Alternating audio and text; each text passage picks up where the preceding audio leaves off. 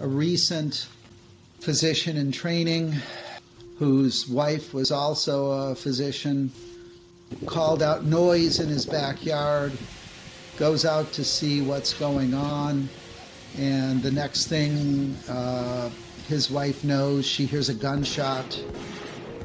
She goes back out to their backyard where apparently there were some homeless encampment type of a thing going on.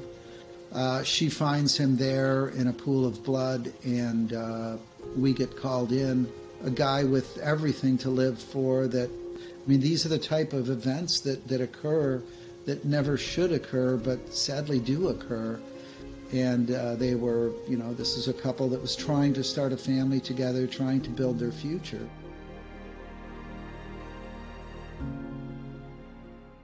Hi guys, welcome back to my channel. Today I've got a very special guest, Dr. Martin Bastuba.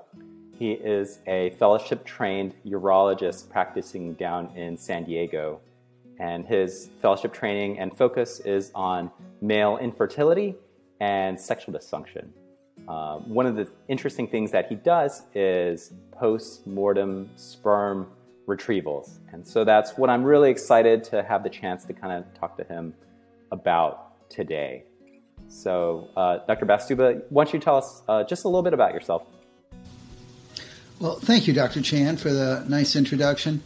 Yeah, so I'm just a simple guy from Detroit, Michigan that got into medicine and fell in love with fertility. And I've been in San Diego area now for nearly 30 years.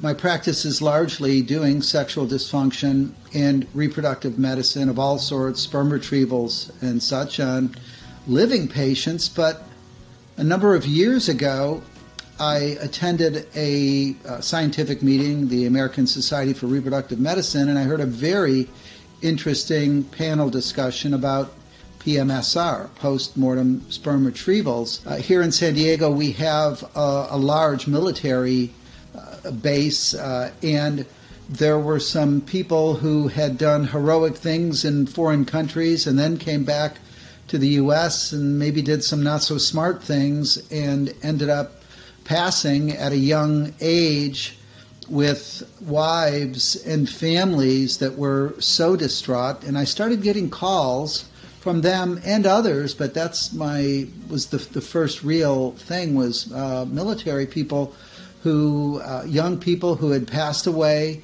They were trying to start a family together, and I was being called with a request, could I retrieve some sperm for them? And that is post-mortem sperm retrieval. That's what it entails in large part. Can you kind of run me through the process of maybe what does it look like when you get that phone call from somebody to go obtain it? This is a known spousal life partner. That's one requirement.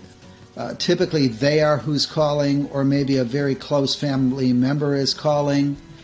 There is more knowledge about it in the general public, which is helping for people to even realize that this is a possibility. So we field that call, and the first thing we want to know is how long has the person been deceased? How did things occur, to get some idea of the possibility if there may still be viable sperm.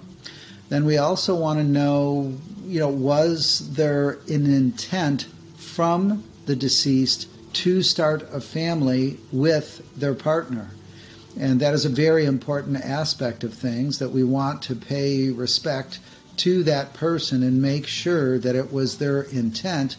Furthermore, we want to make sure that it was known not only to their partner, their life partner, but also to their family members. We want to make sure that the parents on both sides were aware of this, that they are supportive of this, and other family members are supportive of this. We want this to be an agreed upon situation where everyone is in agreement that that was the plan, that that was the wish, and then we are more off to the races in terms of the logistics of actually making things happen once we've worked through the ethics.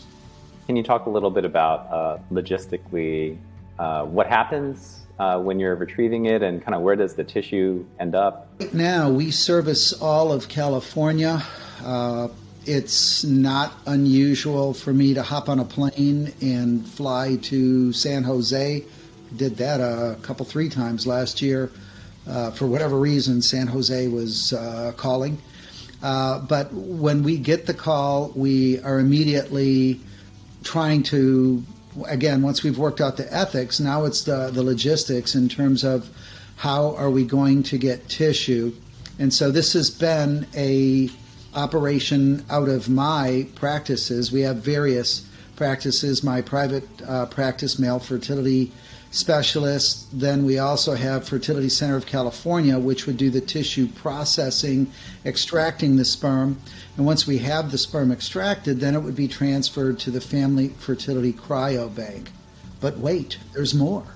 We now have created the PMSR network, Post-Mortem Sperm Retrieval Network, which is a network of California physicians that are on board, know how to do a sperm retrieval, and can make things happen more readily. And we're expanding that network to try to cover all of California in a pretty expedient fashion. We like to try to retrieve sperm within 24 hours if possible, but the reality is, depending on the conditions, we've retrieved sperm up to 72 hours after death, so that we have some leeway there, especially depending on how the body, again, how things occurred and how the body has been taken care of since the passing has occurred. And I imagine this must be a pretty emotional kind of situation. How do you usually find the family kind of reacts to this whole process? You know, Robert, I must say that people, when they hear about this from the outside, they're like, wait a minute, what are they doing here? Are they taking advantage of people? Somebody when they're weak? And I must say, in my experience, it is precisely and exactly the opposite. These are people who have had generally something very traumatic occur. We are the one bright spot in the whole situation. We are the only hope that they have in what is a very traumatic situation. And so, yes, they oftentimes are very challenged emotionally. And again, a lot of times there's another family member, a sister, a brother, who is help guiding things through. We have the paperwork fairly well worked out, though, so that it is all pretty easy for things to happen.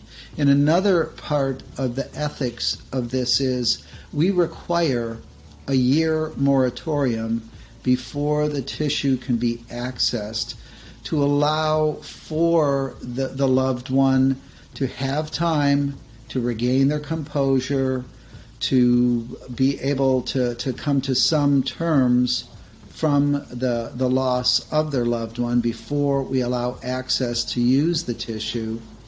And furthermore, we also require that they are evaluated by a psychologist or another trained professional to be able to evaluate them and make sure that they've had adequate grieving, that they are of sound mind, and that they're making a sound decision and not just something that is in response to trauma and not well thought out. So we all these things are in place. Now, if the female is 37 years of age or more, we will consider release of the tissue earlier, but again, they're still going to need clearance from a trained professional to say that yes, they are of sound mind, that they've thought things through, and they're not just doing this as a reflex move from emotion. I guess the other thing that I would bring up are we have 3 live births from stored tissue over the years. I've been doing this now, I should say we have been doing this as a team now for probably about 20 years. We have 3 live births. It's not that usual that the tissue is ever accessed, but it is universal that the family is very thankful that this hope was given to them. I find it to be a healing tool for someone that feels everything has been removed from them. They still have a thread of hope left. And I think that alone is healing to them and helps them with their grieving. So that, but occasionally there is the thought that after the dust has settled, that yes, they do want to pursue fertility. And I guess the good news there is fertility is possible. Now it requires in vitro fertilization, test tube baby in guy talk. This is where the sperm are injected into eggs that have been removed from a female, so it's done outside the body. In vitro means in glass, so it's in a glass petri dish outside the body. And so pregnancies can occur. There is some expense to doing in vitro that is not covered at time of the procedure because, again, the vast majority of the time the tissues are not used. But when it is needed, it can be successful for people. And in vitro fertilization has a very high success rate, especially it's much more dependent then on egg health than it is on the sperm. As long as we have movement in the sperm when we freeze it, it will likely thaw well and work well with in vitro fertilization. Anything else you want to share that you think might be interesting or important to know about? Yep, it can be done, and I think should be done if the circumstances are correct and if we feel that it's appropriate. We do turn down some cases. We have parents that just want us to do it, and there the ethics is that did their child, was that their wish that their parents would create a family without their consent, without their knowledge? And I can't in good faith say that I would agree with that. So others they'll retrieve anything, but we try to follow the guidelines that were set down by Cornell a number of years ago, and I think are very appropriate still. Yeah, no, thank you for coming on and just kind of bringing this awareness. I think for most people, they don't even know that something like this or this service exists. So this is great.